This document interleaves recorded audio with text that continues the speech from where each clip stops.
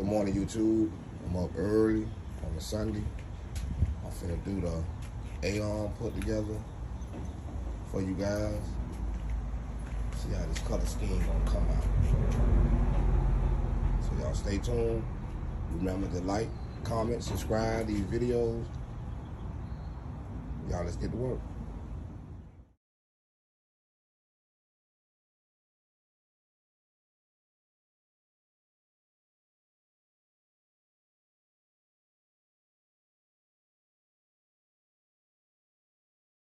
Okay, I'm back with the finished results for the day. Yeah. I ain't put the other one on because my hand's dirty. And sorry, I gotta take that one off and wash it, bring it back. But I ain't gonna put it back on to the end. I just wanna give you a review of what it's gonna look like. Yeah, that color that's sticking out. Color that's sticking out. So this is it for the day. Oh yeah, I ordered the piece for my rear end. It's called the shark linkage. I just ordered that. That comes on the 6th, I think, next month. So when that comes, I can put the rear end back on. I can put the tires, the rims back on, and then what I'm gonna look for next.